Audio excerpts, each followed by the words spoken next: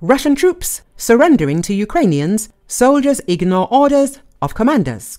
New evidence has emerged that Russian troops are surrendering rather than obeying the cannon fodder orders of Vladimir Putin's commanders, according to the Mirror tabloid. According to the publication, a picture shows Russian soldiers stripped to their underwear, blindfolded, and with their hands bound near Ocheretino in the Donetsk region. Ukrainian journalist Denis Kazansky reported a group of invaders refused to die in one of these cannon fodder assaults and surrendered. The Mirror says that Russian soldiers have started a new wave of protest videos to Putin over commanders insisting on throwing injured men back into fresh assaults despite heavy losses. Two brothers, Evgeny and Igor Valetov, told Putin they were ordered to make a fresh attack on Vovchansk despite being wounded. Everyone got wounded. Someone ran away. Evgeny told the president in a video message, "I don't know their fate. Perhaps wounded, perhaps killed. My brother and I were wounded." He pleaded, "We managed to give ourselves first aid and get out into the woods." The commander says that tomorrow we must go again and storm Vovchansk. But in what condition are we going to go? Everything hurts. We are all wounded and we just don't have any strength. I appeal to the military prosecutor's office, to the president of the Russian Federation, Vladimir Putin. Why send such people, all wounded and exhausted, into battle? It's just to send them to their deaths.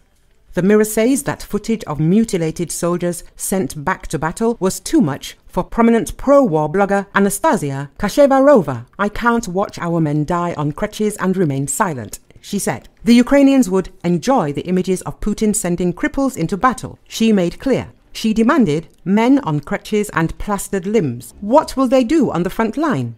She blamed Russian commanders for sending back the troops against doctors' advice.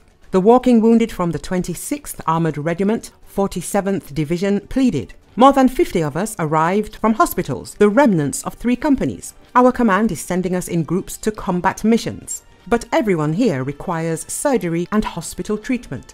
The documents we were given in the hospitals clearly state that we should be given leave due to wounds. We need further treatment and rehabilitation. None of this is fulfilled. On the contrary, wounded servicemen are sent on combat missions."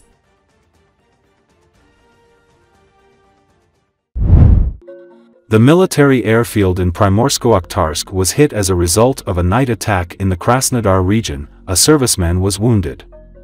The region was attacked not only by drones, but also by at least 2 missiles. ASTRA sources: one serviceman was wounded as a result of an attack on the Primorsko-Akhtarsk military airfield on the night of July 5, ASTRA sources in the emergency services of the Krasnodar territory reported. Earlier, Ukrainian Ocheretino reported the defeat of the same airfield. In addition to hitting the airfield, an electrical substation in Primorsko-Akhtarsk was hit, and some subscribers experienced power outages. In addition, as the governor previously reported, a hit was recorded in a residential building. 6 people were injured, a child died. As ASTRA found out, the region was attacked not only by drones, but also by at least 2 missiles. The Russian Ministry of Defense officially reported that 14 drones were shot down, keeping silent about missiles and hits on a military airfield and an electrical substation.